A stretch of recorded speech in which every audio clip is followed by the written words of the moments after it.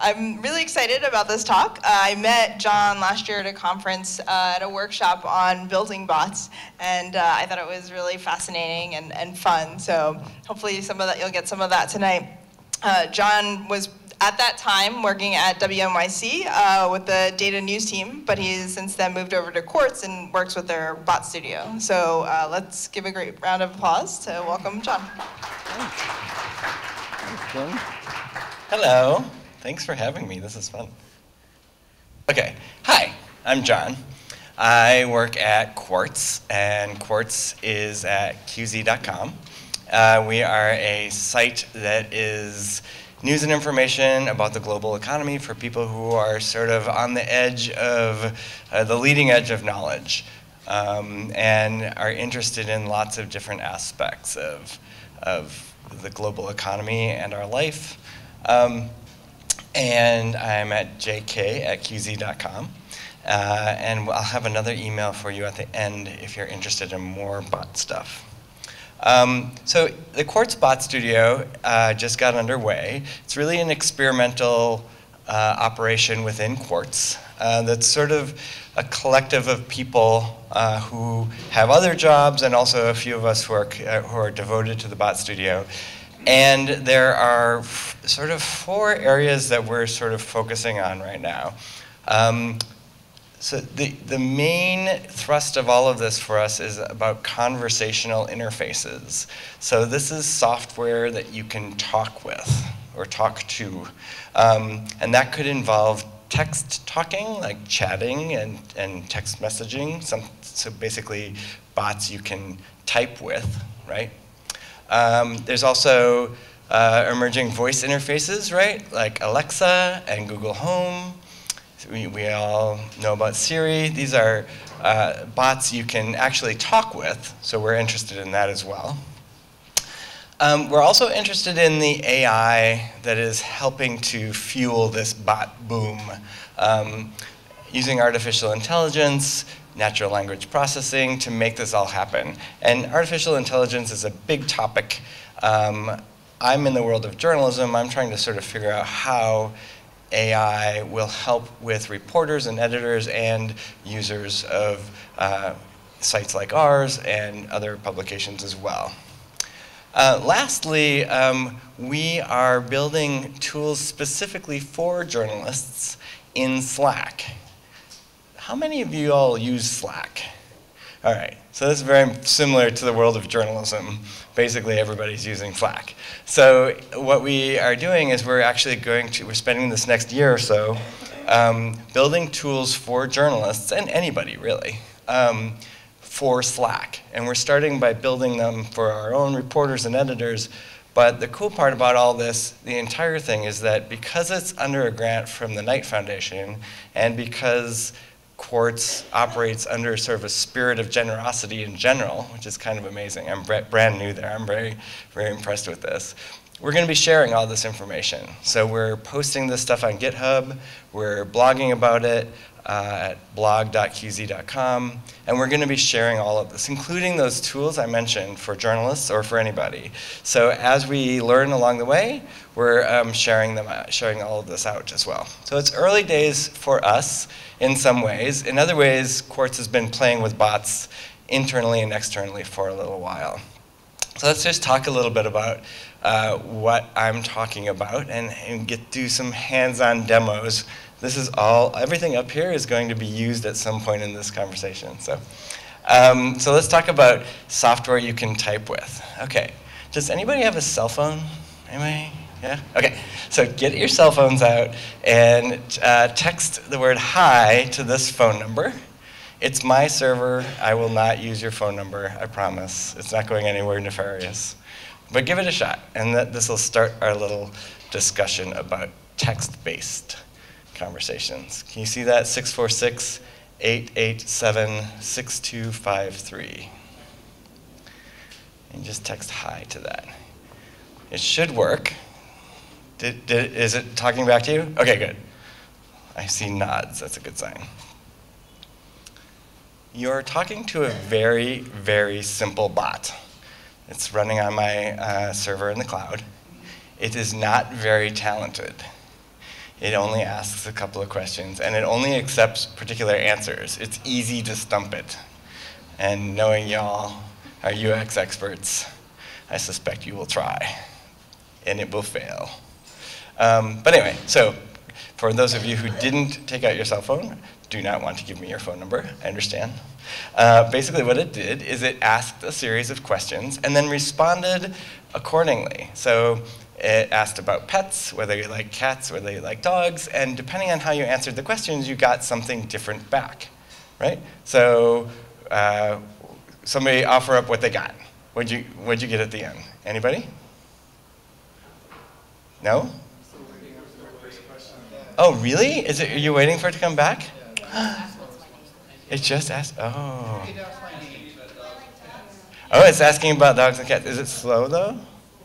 Ah, all right, I gotta get on that. Okay, sorry. I can't really blame the cell phone connection because we're probably across from like 80 towers right here. So, okay, basically what I will tell you what, so you don't have to keep waiting.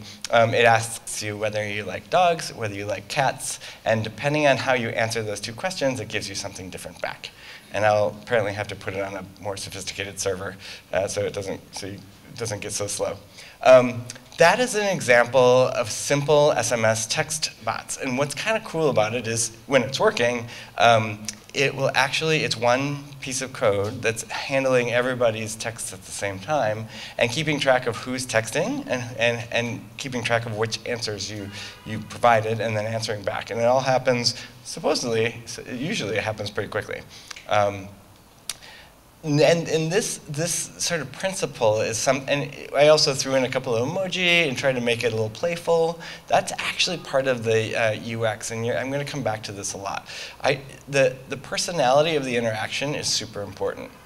So this exact principle that you just sort of halfway experienced was behind something that we did when I was working at WNYC, and the podcast Note to Self ran a week-long project called InfoMagical. And InfoMagical was about trying to deal with your information overload, right? So there's so much coming at us. How can we be more productive? How can we try to tamp some of this stuff down? And it was a week-long project on the radio and on a podcast. And there's a challenge with that. So you may listen to the radio every day. You may, if you listen to the radio at all, you may hit or miss on that. If you're trying to get people to participate in a 5-day project, it's kind of hard to make sure you get back to them, right? We can send you email, but you get a lot of email. We can remind you on the radio, but you might not be listening. So what we ask people to do is, in order to participate in the project, give us your phone number. And lots of people did. We had over 20,000 people participate in this. And so what happened was, kind of like what you were just experiencing, you would get text messages to help remind you about what that day's task was, because we had people do little projects, and to stay connected with the project for 5 days. So this text says, this is actually 2 text messages. One's an image, and one's the text. This is just SMS text. And it says, remember, your InfoMagical week goal is be more in tune with myself. Write it out, stick it up, put it anywhere and everywhere you consume information, and text goal to change it. You could have one of a few different goals. Okay, that was the first text you got. On the first day, you got this message, and it says, Happy InfoMagical Day 1, your first challenge, single tasking. So that's doing just one thing at a time. Listen here for directions, and there's a link, and good luck. All right, so the first day, the Monday morning, this is what you got. Halfway through the day, you got another text. It said, hello, just checking in. Are you managing to do just one thing at a time today? Reply with yes or no. So here I reply, yes. And it says, great, here's a puppy. And it says, nice, take a second to look at this puppy and do nothing else, right? Single tasking day. And if you answered no, you got a different puppy and some words of encouragement. Again, changing the response based on what you said. It's a simple conceit, but it really worked nicely. So what we did with this is that we were able to keep people participating all week. We actually ask them to record messages. We can actually set this up so if you respond call, it would call you back, and you could record a message at the tone, and that way, since it's a radio program, we got people to participate that way as well. We got hundreds of voicemail messages that way. We even could ask people an unscientific survey about how well they were accomplishing their goal, and it was very much of an interaction. And what's interesting about this is that the people who are participating knew that everybody was getting these texts, right? It wasn't a surprise, but it feels very much like an intimate experience. It's like a one-on-one experience. We're using a medium that you use to talk to your friends, your family, and very specifically, it was written in the voice of the host, Manoush Zimmerodi. And because we worked, and the writers on the show worked really hard to craft these texts to be in her voice, the whole experience felt like it was coming from her. We didn't pretend like, hey, this is Manoush, but we really kept the spirit of her voice and her attitude in the texts. And we are in this sort of, it felt like a one-on-one conversation, even though it was a one-to-many conversation, which is not dissimilar from radio or podcasting. If you sit there and listen to your favorite, most favorite podcast or your most favorite radio station, if you're listening to This American Life or Radio Lab or anything like that, it really feels like people are talking to you, right? You know that they're not, but it feels that way. And it's a nice, intimate conversation. Public radio is built on this model, basically. That's why people then contribute for free, something they get for free. They spend money, contribute, because it's so intimate. And this is playing that same kind of a role. Okay, so now at Quartz, we have an app. This is the Quartz app. And this is all the app is. It is a chat interface. And we'll play more of it here in a second. But there's not a list of headlines. There's not a whole bunch of videos. It's basically not what a news app should be. It's completely different. It's a chat interface. So this is the opening screen. It says, hi there, thanks for trying the new app. It's a conversation about the news, sort of like texting. We send messages, and you can respond below by tapping buttons as they appear. It says, like this. So you click that, and it's like, yep, like that, nice. Open the app whenever you want, and we'll give you the most important and interesting news from around the global economy. Okay, so this is the extent of the app. This is from actually last week. A lot of earnings reports have been coming out in the last week or so. So this is how the app handled the earnings reports. I'll just read it for you. From oil to gadgets and pharma to food, a huge range of companies reported quarterly earnings today. Wading through these reports can be dull, so in service to you, here's a whizzy summary of 20 earnings releases you can digest in under a minute, or in a minute. Here's a lightning round, and it says the key to reading the results are emoji, right? Made of money, doing fine, meh, been better, and exclamations. So here it goes. So this is a screen capture of it. First up, gadgets. And so this is exactly how, so Nokia, some challenges remain. LG Electronics, premium washing machines. Samsung, explosive profit growth, right? The explosive phone, right? Okay, now for banks, Deutsche Bank. And these are all with emoji. So this has got a lot of personality and spirit to it. This is not a bot. This is written by people. There's a team at Quartz who writes just for the app and for the morning newsletters too. But they are crafting this experience every day, all day. And using here, we have a little intermission, little animated GIFs, and more emoji, airplanes. So this is the experience, and it has a lot of personality. And I'm convinced that this is why our app remains popular, because it is really, really well written. The experience, the user experience, as you guys might think about it, is this kind of cool chat-like interface, where it's coming in, and there are buttons to click, right? But I will say that I think that the user experience here also has to do a lot with the personality and things like picking the animated GIFs to go along with it. So that's what you get at the end. A little Rocky. Nice. All right. Interestingly, you'll notice that for a chat-like interface, it doesn't have a whole lot of chat ability, right? You saw it just had 2 buttons at the bottom, right? So this is another mock-up of something that we're experimenting with in Facebook, right? So here we have the same 2 buttons, and we have sort of a similar feed of information, but then there's a white box at the bottom. What would go in that white box? What would people say? If people could speak back to us, what would they say? We're curious, and we're going to find out, and we're going to share our results. There are other people who are obviously doing this. Facebook has a lot of bots out there. Not so many news and information journalism bots, but they're out there, a few out there. They just had a big conference, the F8, where they announced more features that bots can do. Anybody play with Poncho? Do you know what Poncho is? Yeah, seeing some nods. Poncho started out as a weather texting service. Started here in New York. It's based near here. Excuse me.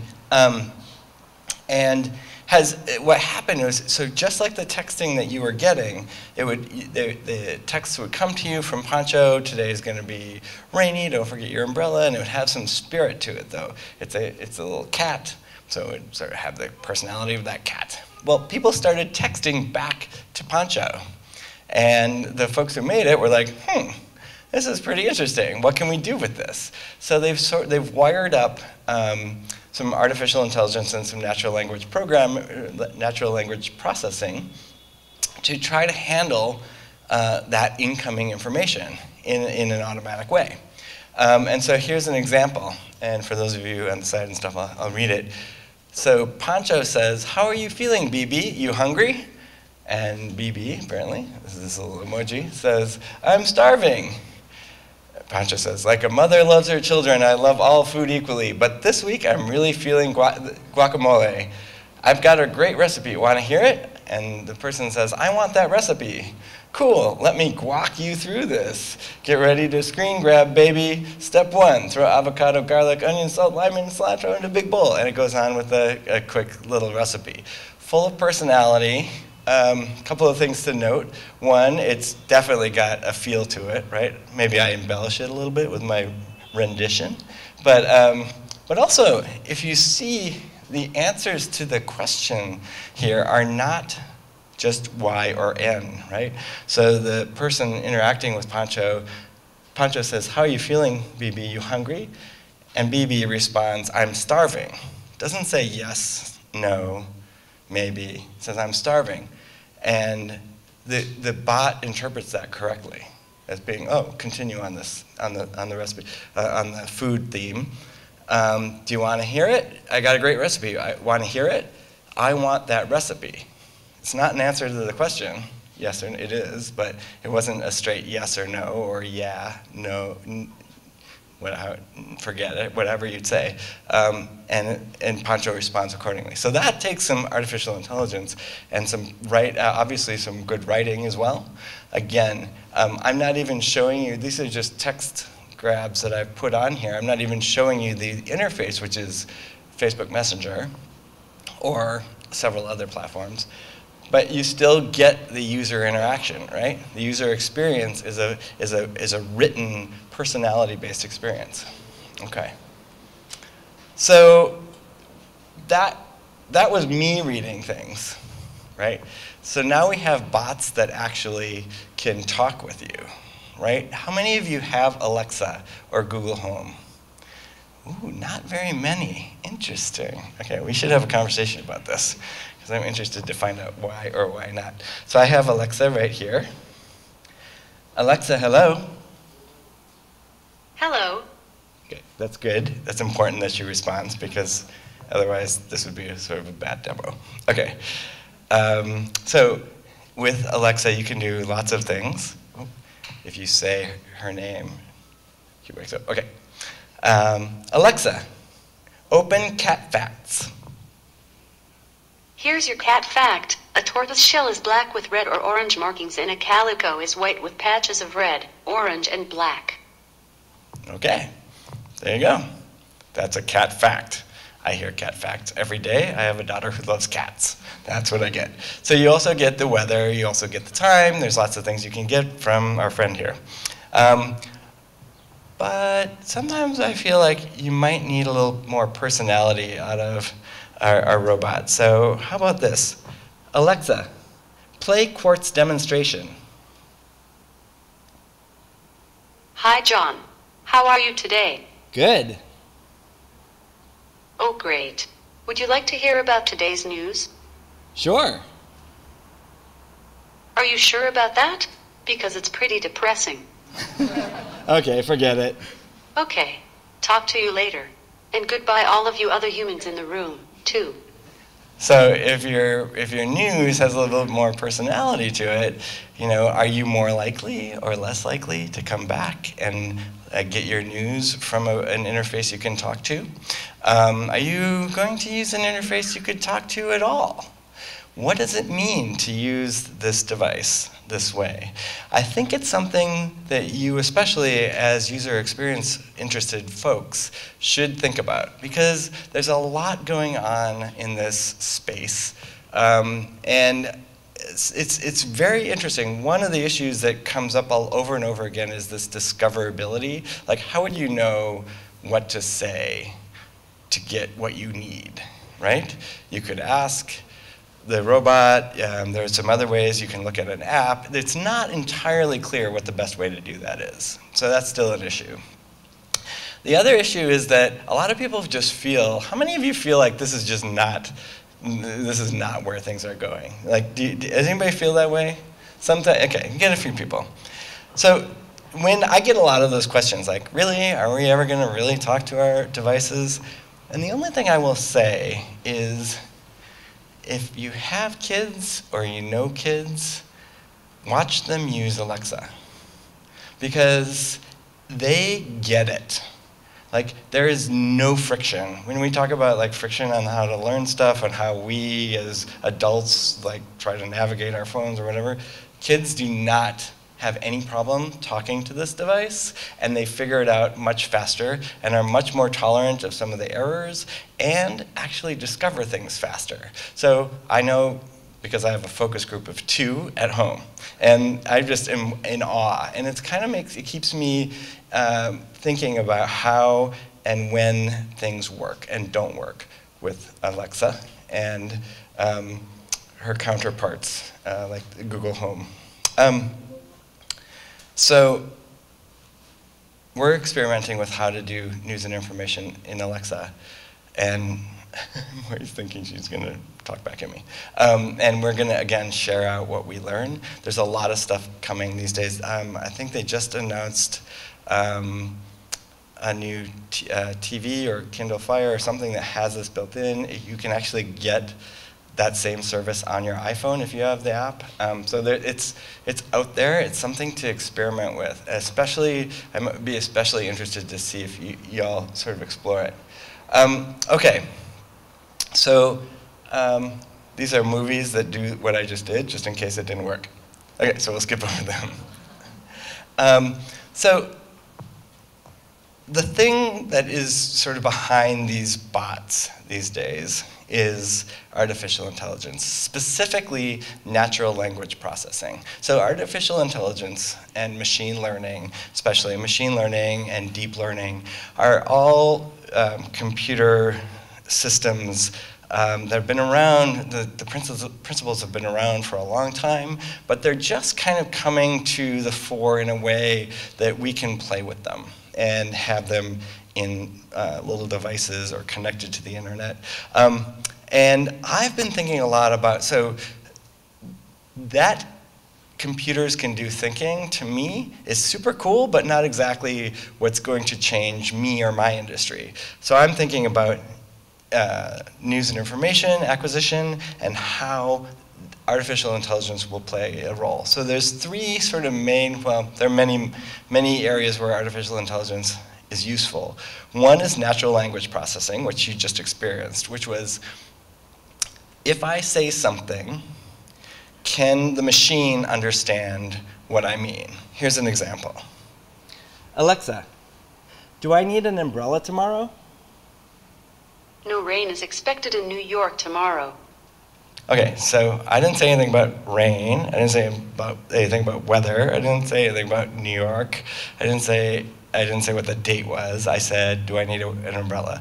So, do I need an umbrella tomorrow gets interpreted to mean check the forecast for tomorrow in New York, because that's where we are, and respond accordingly. So that whole process, from understanding what I said to then using that information to go get the answer, that's powered by artificial intelligence and natural language processing. Okay, the other couple of things that AI is really good at, one is sorting things out. So spam filters, basically, right? Spam is always changing, but the way spam filters work is that on these servers you have feeds that are like, this is machine, this is spam, machine, this is not spam. And then here's a new email, spam or not spam? And the computer says spam or not spam. Not based on anything you've written per se, but how it recognizes it and how it fits and matches in one of these two categories. So this categorization is sort of important. Andrew McGill at the Atlantic, which is a sister publication of Quartz, made this bot, which kind of does the same thing. So Donald Trump, he tweets. You may have heard that. And before he was even campaigning, he tweeted from, I believe, a Samsung phone. I think that's what it was. And so, and you know, when you tweet, if you ever see people's tweets, you can see like sent from Twitter from iPhone or sent from these different things, right? So we have this whole corpus of tweets from Donald Trump from when he had his Samsung phone. All right? Then during the campaign, there started to be some tweets from an iPhone, and it was pretty well understood that that was not Donald Trump tweeting, that was somebody from the campaign tweeting, right? So we have basically tweets that we're pretty sure are Donald Trump, and tweets we're pretty sure were a campaign staffer. The thing is now, he's in the White House, and all of the tweets are coming from an iPhone, even his. So what Andrew McGill did is he set up basically the same kind of thing. He taught the machine, here are all Donald Trump tweets, and here are all the staffer tweets. Given any new tweet, which pile does it go into? So that's kind of a cool way for journalism, like if you think about it, right? So much is going on in our government that's based on Donald Trump's tweets. To know whether they are from him or from a staffer is actually pretty good information. So there's a whole site now called Trump or Not Bot. It's a Twitter account. It's not a site, but it's a Twitter account. And so here's what it does. These are from just a couple of days ago. So here's the tweet. Mainstream, parentheses, fake media refuses to state our long list of achievements, including 28 legislative signings, strong borders, and great optimism, exclamation point. The bot has determined that this is a 95% chance it was written by Trump himself, based on a whole bunch of things. The next one says, looking forward to rally in the great state of Pennsylvania tonight at 7:30. Big crowd, big energy. That one, the bot thinks it's a 36% chance that he wrote it himself. And the bottom one is even less of a chance, 27% chance. Very interesting. There's, if you read the article, it also finds that there are certain characteristics of a Trump tweet that sort of set it apart from the staff tweets, including extra spaces and things like this. It's very interesting. So the ability to do this kind of thing as a journalist or as somebody who's not a particularly, accomplished software developer, is this working? Yeah. Is something that I equate to Google Maps. So as recently as like 7 or 8 years ago, if you wanted to put a map into a newspaper or onto a website, you had to have a $10,000 program, the skills to use that program, and the data of the place that you wanted to map. So if you wanted to map Sydney, Australia, you'd have to go out and get the data for Sydney, Australia, right?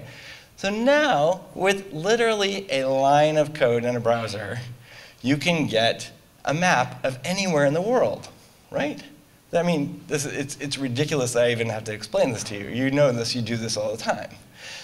But it's kind of amazing. You have the world in data form, down to very close zoom levels, accessible to you, even though you don't have all that data on your computer. You don't know how to use a mapping program, maybe you do, but you don't need to, right? So to me, that sort of revolution is kind of what's happening in AI right now, because there are all sorts of services now, including several at Google, where you can just send information to Google or to one of these services and get back the answer without having to have the entire thing on your computer. Or maybe not even a whole lot of skill on how to use artificial intelligence. I certainly don't. So here's an example. This is a picture from not far from here, near the Quartz offices. And what I can do is I can very easily drag and drop this thing to the Google Vision API. And here's what I get back. Anybody ever done this? You get back car, vehicle, road, lane, city, urban area, street, downtown, infrastructure. That's crazy, right? It just recognized what was in that picture. But the craziest part about that, I mean, part of it is like, okay, enough computer power, you can do anything. But the craziest thing about it is that I don't have to have that computer power. I did this on my own computer because I dragged the picture to Google. Same here. Take this face, and you get joy, possible. Right? Sorrow, very unlikely. Also unlikely, anger, surprise, exposed, blurred, or headwear. Although it's kind of weird, she does have something on her head, so AI is not perfect. But that's kind of amazing to me, that not only can this be done, but that you can do it right off your computer. And what's really interesting is that if you use their API, the data comes back like this, which is structured data in a form that if you have a little bit of coding chops, you can use and make new projects out of. So that's what I did. Let's see what we got here. Oh, now is the moment where I should use the headset. Okay, hold on. I'm going to set this down. Okay, I have here very sophisticated pizza. Okay? I have here a Raspberry Pi. Different kind of pie. Okay. So what I'm going to do, so the Raspberry Pi, for those of you who don't know, is a $35 computer that is running on, it's got a couple of gigabytes on this little card there. It's a Linux computer. It's super little. It's not super, I mean, it's pretty sophisticated. It's a computer, obviously. But it certainly doesn't have the world's knowledge of photographs on here, right? But it does have a camera, and I wired it up with a little button. Okay, so now I'm going to take a picture of my pizza. Hang on. Okay, so let's take a picture. Little red light goes on, it flashes. Okay. So the red light went on, and it flashed. So now it's sending it to Google, and the light went out, so it's all sent up to Google. So what could I do with that? Well, let's try this. Alexa, load latest photograph.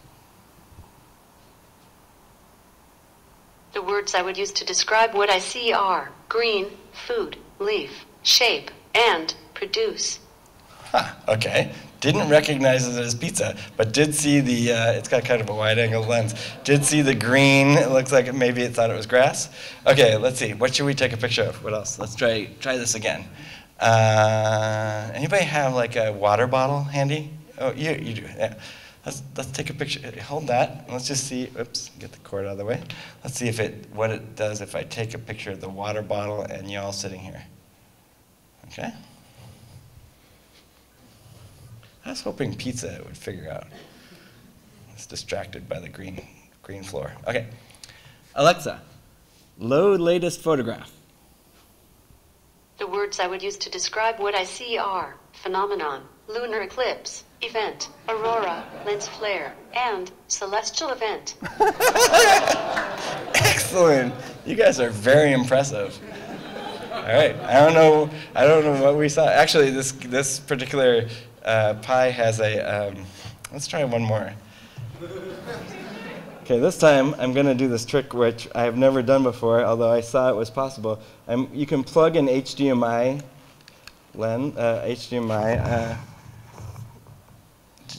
cable into the Raspberry Pi. Let's see if it shows up here.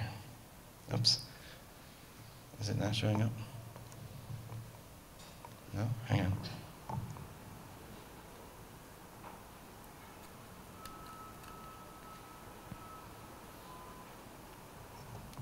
No? No, we're not going to get it. I was going to say it would be fun to see what I was actually taking a picture of, right? Okay, let's try one more. You ready for one more? Should we do one more? Okay. I want this pizza to work. Okay, hang on. Let's see if we can, let's try the pizza. Yeah, I'm wondering, here, let's, unabashedly a pizza. All right. And there goes the light. Let's try it one more time. Alexa, load latest photograph. The words I would use to describe what I see are food, dish, cuisine, meal, breakfast, baked goods, and dessert. Excellent. So the last thing I'm just going to share with you is that, again, Quartz is working under this grant from the Knight Foundation where we're making tools. I was playing today with a little simple Twitter monitor. There's some expensive software and other services you can use to get certain Twitter alerts. We're trying to make really simple, cheap ones. I was playing with that today. I also made another one for one of our reporters who maintains this page. So every time there's an airline glitch, like a computer glitch or something that sidelines a whole bunch of flights, people start complaining about it on Twitter.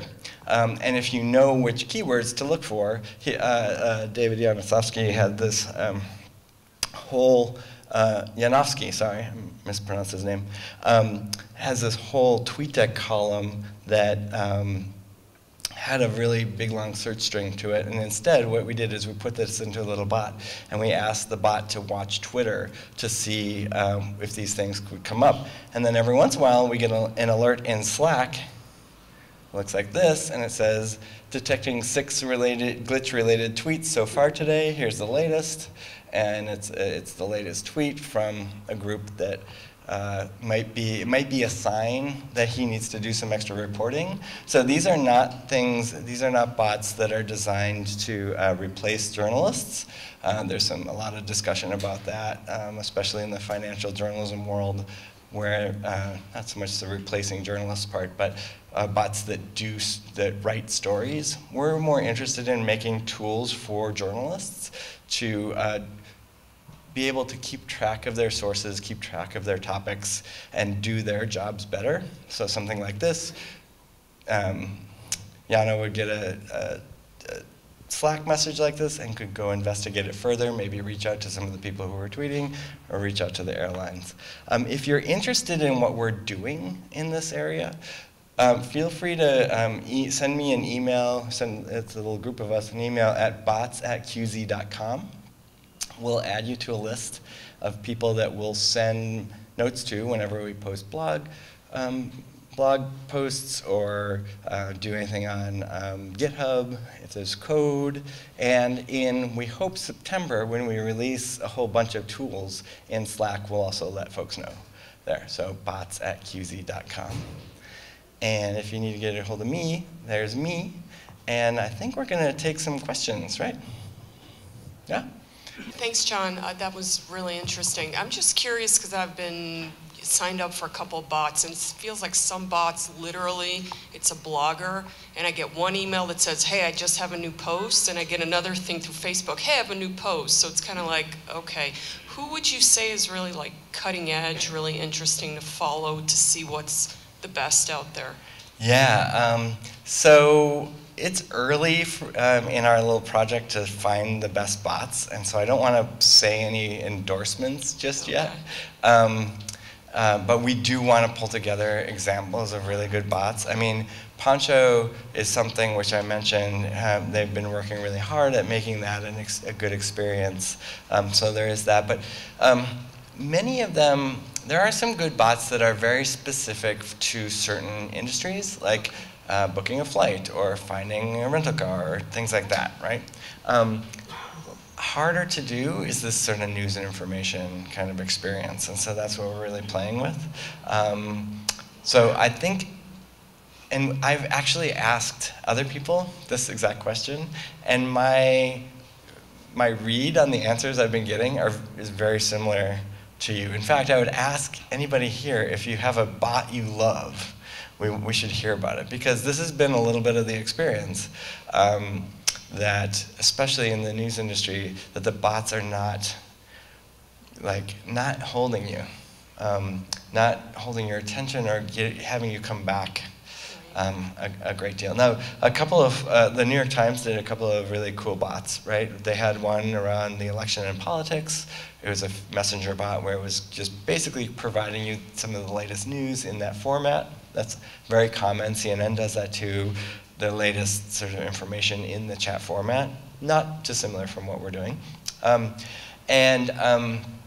Also did anybody play with their Olympics bot, the New York Times Olympics bot, which they all call the Olympics bot, but actually was the reporter at the Olympics in Rio, replying to a bunch of text messages. Yeah, it was really interesting. It was not automated at all, and they tried to answer as many as they could.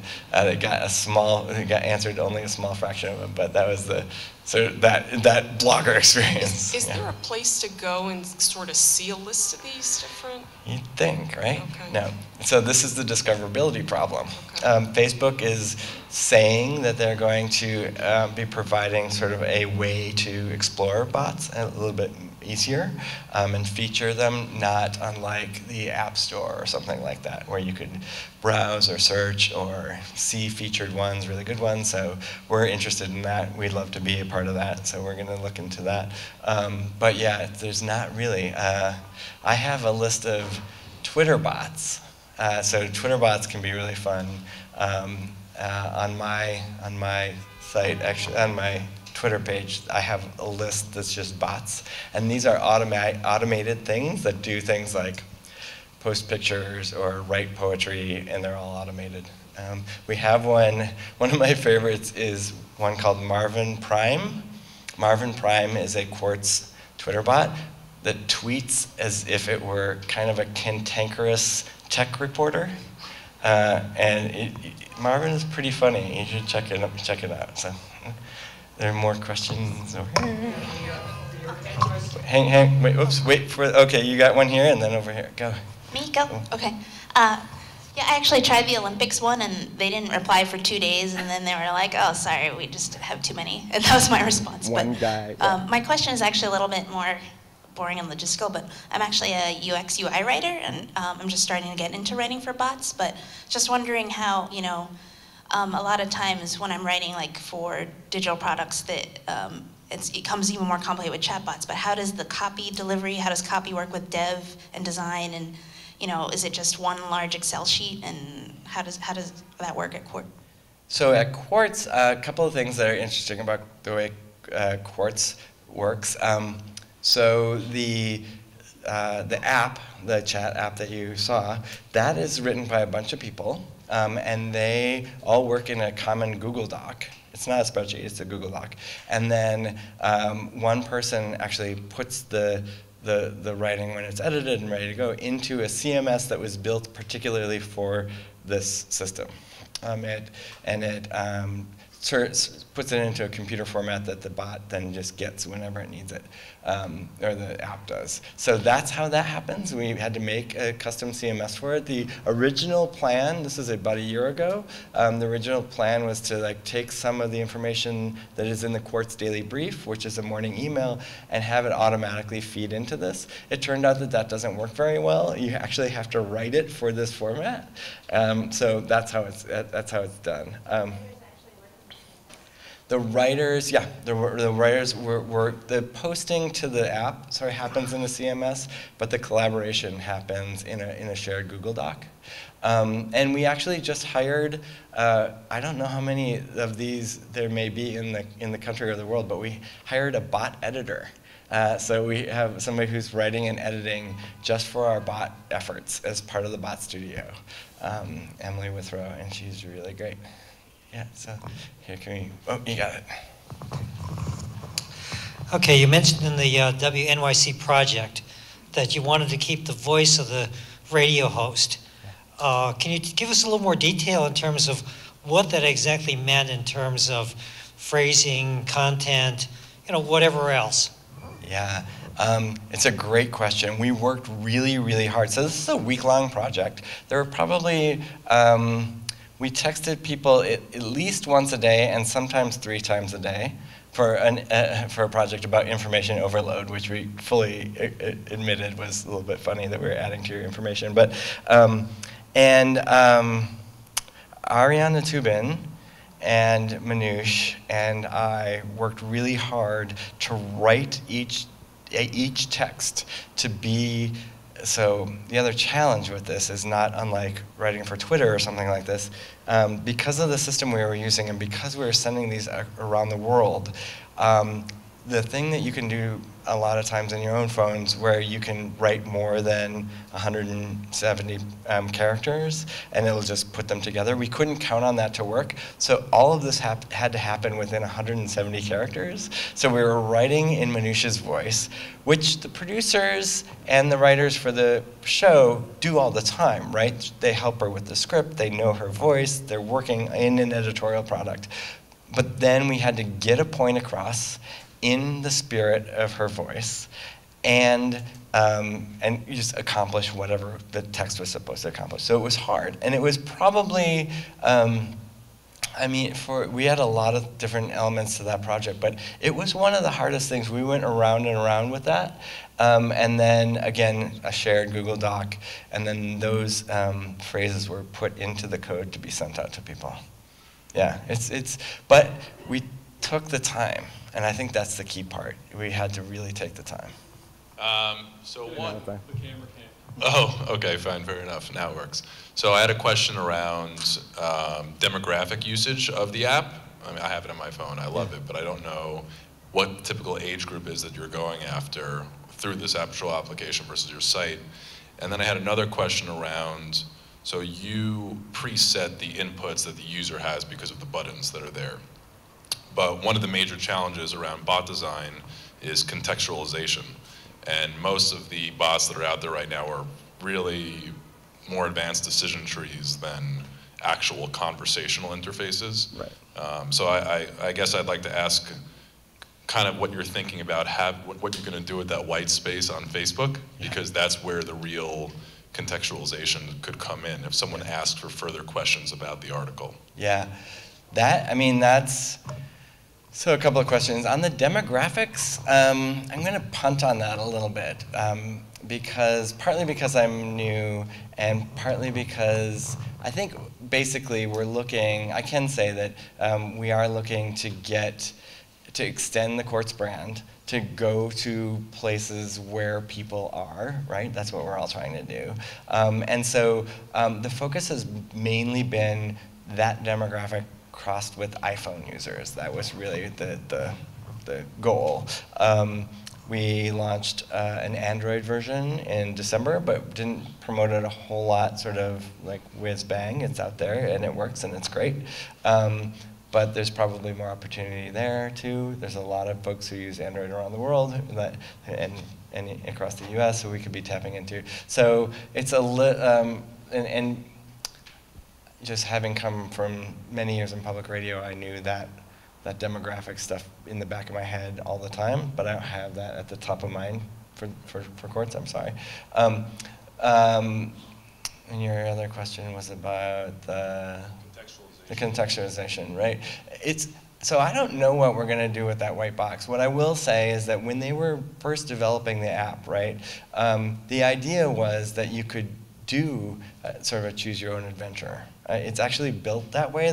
The back-end code is actually set up so right now we have those two buttons you pick, right? One is basically more, and one is skip, basically. And that after some trial runs, that turned out to be the most sort of comfortable and useful way for the user, really. You do end up with a whole complication about creating more paths because then you have to write them, right? And exactly your point, where is that going to take you? Is it where the writer or where the user wants to go? We're even interested in so when you get to the bottom of a little screen, you can basically say, "Tell me more" or "skip." But we play with the "tell me more" thing, and we're like, "Oh, really? What else happened?" Or and we sort of put words in your mouth, and we're finding that emoji are really great for that because you could just put in a surprised emoji, and that counts as more, right? So that we get away with it a little bit with emoji, but as soon as people start writing to us in that space, we're not sure what's going to happen. And in reality, are we going to be able to provide, if somebody said, "Wait, tell me more about Pythagoras," it's sort of we don't have that. We didn't write that. So it's hard to know exactly. I think that's part of what we're going to be experimenting with. Yeah. So I'm Mike, I think, yeah. So my question was about experimentation, especially usability. Yeah. There are a couple bot examples because it's still such a new technology where they go horribly wrong.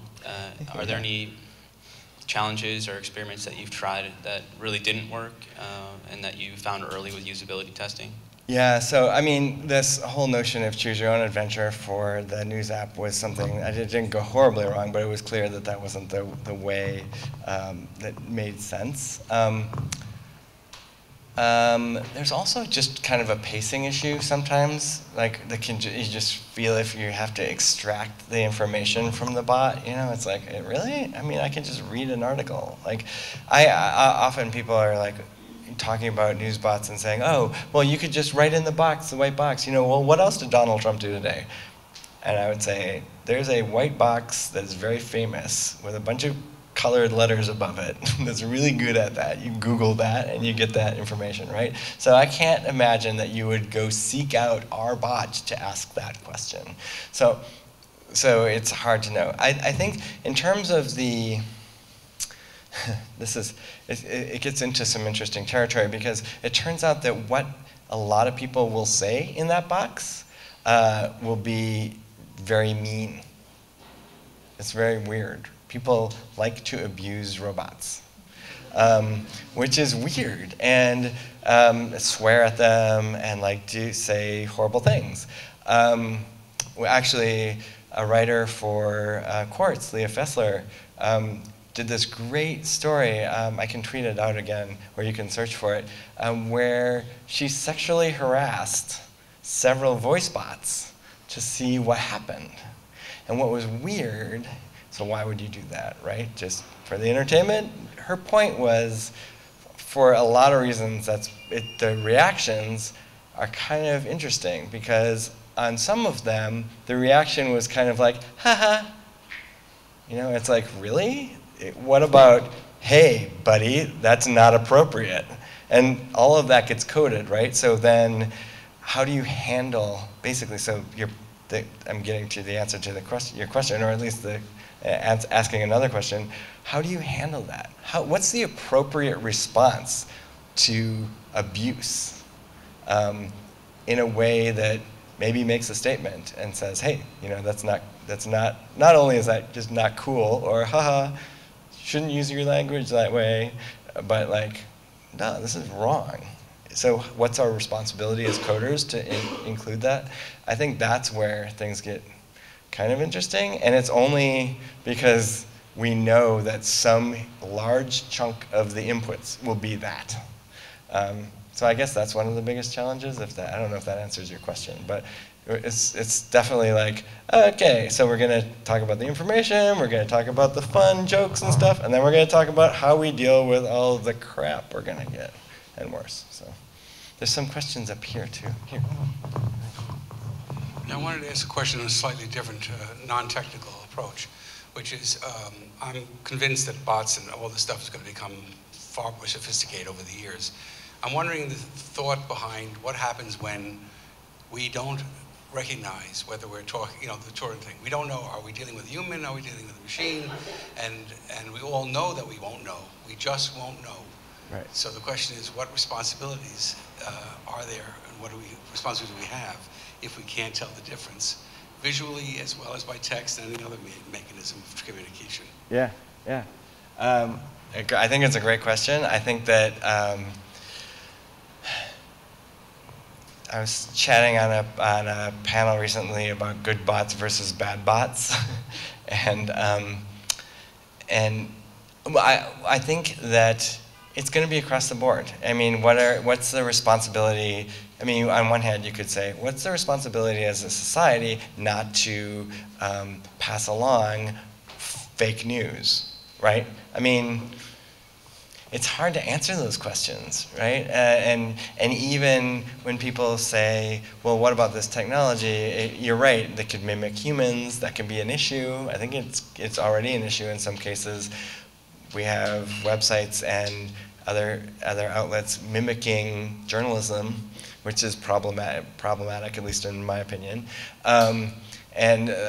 You know, even, did anybody get the phishing email today? The Google phishing email? So even via email, we still have horrible things that are coming our way. So I think that all of technology has the ability to be used for good and for evil. And I think that, yeah, I mean, among the good actors, we have lots of responsibility. I'm not convinced that you're going to see that as a universal principle. Okay, let's take one more question. Okay. Follow up to this. It's just, the question then really is, when our society recognizes that we don't know the difference, what's society's response to all that? That's the second part of it. Yeah.